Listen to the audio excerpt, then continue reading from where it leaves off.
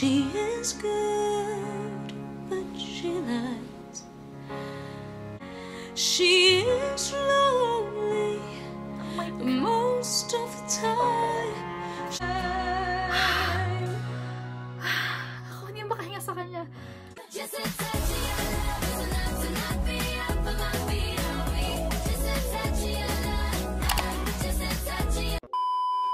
Hi guys, it's Ittsimplyritch and welcome back to my channel. Yes guys, I am back again for another reaction video, and for today's reaction, I'll do another reaction to Morissette Amon. But this one is suggested by Lana and Briskay. Super kasi talaga ako kinilabutan nung napanood ko yung Defying Gravity ni Morissette. So they suggest this, She Used to Be Mine. So another kilabot na naman siguro to. So, am I ready for this?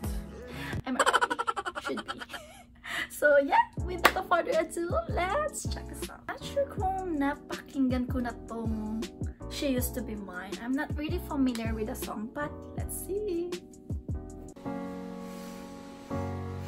It's not simple to say that most days I don't recognize me, that these shoes and this apron, that place and its patrons. Yeah, hindi ko pa ito napapakinggan tong kantang to. So, sa ano pa lang, sa piano pa lang, parang super sad na niya. So, parang maiyak ako nito. So yeah, let's see. Have taken more than I gave them. It's not easy to know I'm not anything that I used to be, although it's true I was never attention sweet center. I still remember that girl. She's imperfect, but she tries.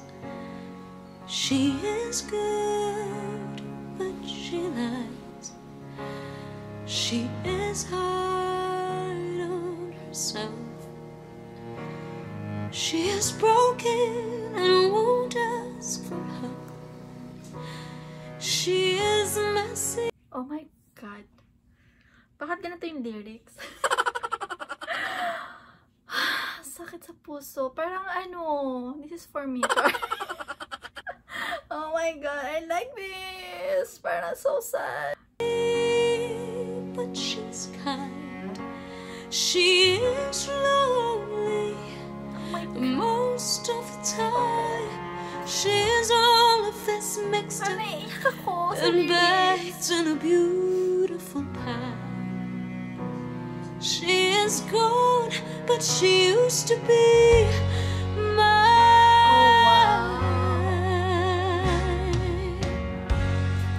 And it's not what I ask for. Sometimes life just slips in through a back door and carves out a person and makes you believe it's all true. And now I got you. You're not what I asked for. Morissette is really a good storyteller talaga. Grabe. I'm really impressed. If I'm honest, I know I would give it all back for a chance to start over and rewrite an ending or two.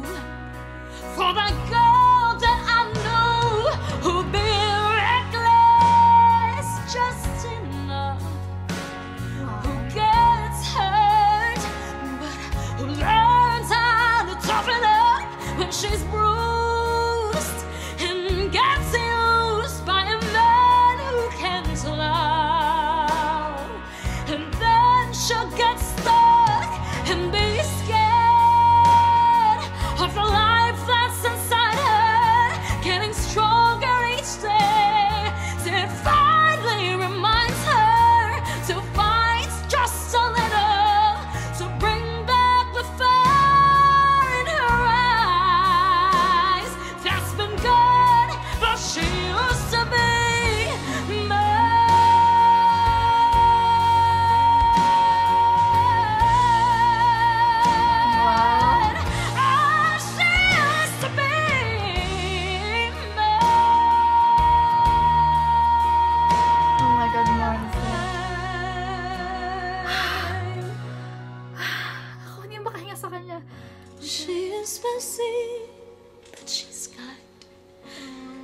She is lonely most of the time. She's all of this mixed up and baked in a beautiful pie. She is gone, but she used to be mine.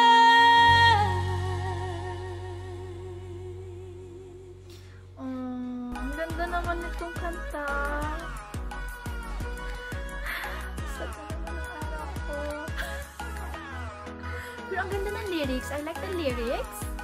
And yun nga lang, parang sakit sa puso. Parang natamaan ako. Parang may hugot siya. The first time talaga na napanood ko yung, or napahinggan ko itong song na to. So talagang Morissette is really effective singer and storyteller. Parang hindi ako makahinga. Parang ang bigat ng lyrics, ang bigat ng kanta. Kung bakit super affected ako. Siguro, I used to be that girl before. Something like that. Ayoko ng ganito. Masakit! Okay guys, so you're right, Bruce K and Philip. Oh my god. Gooses all over my body and my soul. I don't know. I really para talagang super touched talaga ako sa kanta. Nasad ako. Ayoko na sad. But this one is really good. And I love Morissette, so yeah. So yes, that's my reaction guys for today. And thanks again guys for watching this video. And thanks again to Bruce K and Philip for suggesting this. Please guys, don't forget to subscribe to my channel for more reaction video. And see you next time. Bye!